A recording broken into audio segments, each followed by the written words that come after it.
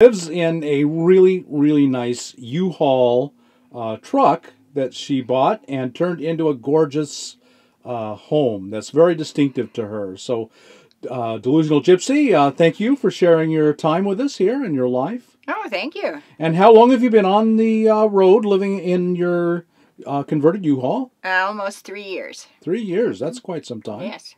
And you're still young, so you can't be retired yet. So how do you support yourself? Oh, I love you. Well, I'm 69, and I am retired, but I do like to put gas in my truck. So I sell jewelry and I sell rocks, and anything else that I come across at flea markets. I do little flea markets or. We have one in Columbus, New Mexico. Once a month we have a little flea market, so I get some things together and sell it there. Or if they have events in the park in Columbus, then I go down there and sell my wares. I sell jewelry, and I'm starting to sell Damsel in Defense, which is women's self-defense products. Stun guns, pepper spray. It's like a brass knuckles, only you hold it in your hand, and it's a close contact tool. And so how can people get hold of you if they're interested in those things? Well, I do have a Facebook page. It's just Marcia Sutter on Facebook. And I will have my Delusional Gypsy page up and running here pretty soon. And I've got Delusional Gypsy is my little name, and I have a website coming. Okay, good. So they can reach you and if they're interested in any of those things. Yes. Yes. And you've been in this U-Haul for the 3 years. Mm-hmm. And briefly tell us the story of how you found the U-Haul. Oh, I was at a friend's house, and he had a neighbor that had this truck, and he looked over there one day. We were out talking, and he said, I think you need that. And I said, I'd really like to have that. So he said, well, that fellow owes me $3,600. I'll just take $1,500 off of what he owes me, and you can pay me.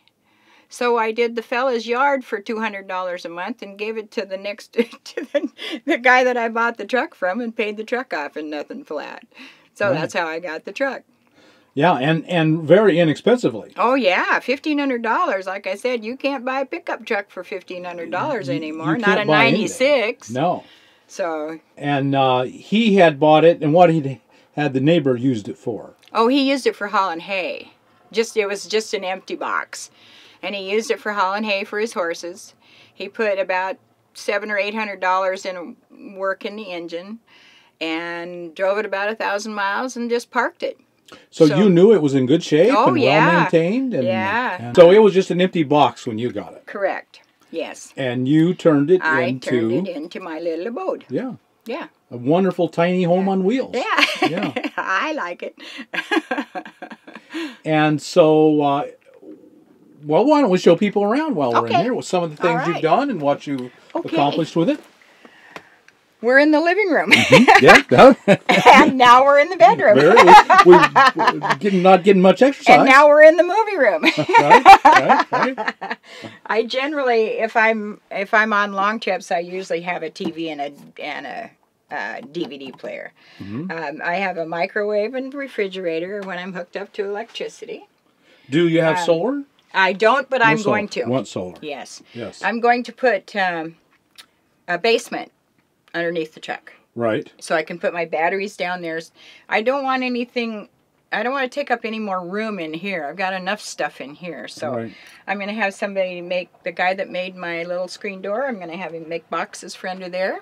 And I'll just put the solar on the roof and the batteries underneath. And I think I'll be good to go. I've been talking to a lot of people here at RTR about the solar. And I think that's the way to go. It is the way to go. Yeah. Free power the rest of your life. Oh, yeah. You can't pass that up. Oh, I know. And I live in Columbus, New Mexico, where sun shines all the time. Plenty of sun free stuff. Yeah.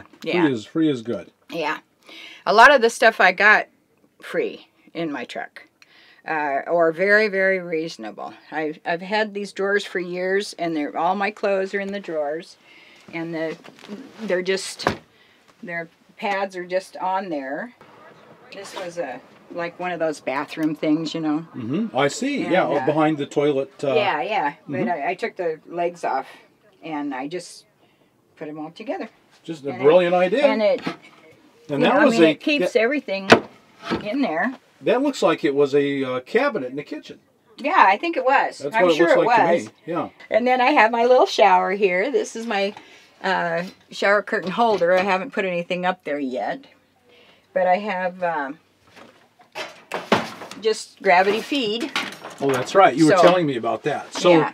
So where is your water tank? I have a propane one, a camper propane. Oh, that your sits hot water. on, yeah, for hot. This is my water tank. There's your water tank. Yeah, this is 25 gallons. Were you concerned about the weight up so high? Well, that would not really. It doesn't. The truck is really stable. There's no soft shocks or anything back here. This is made for hauling heavy things. Right. So, and it doesn't slosh enough to make the truck do this. I hardly do that in the wind anyway. So, right. Yeah, it works out really well. And I just had to kind of do a jigsaw puzzle for the intake and the out on the end of the tank. Right. Up there. But it works really well. And so you've eliminated a pump. You just gravity feed. Yes. Right. But what I do to take a shower, I fill up that tub and then I use my little butane hot water heater. And my kitties use it now, but I use it's a little hot water heater. It sucks the water up into the tank and then that's a shower. I had a wood stove. Oh, yeah. And it was right here. And I had a little 2-inch chimney that went up through there.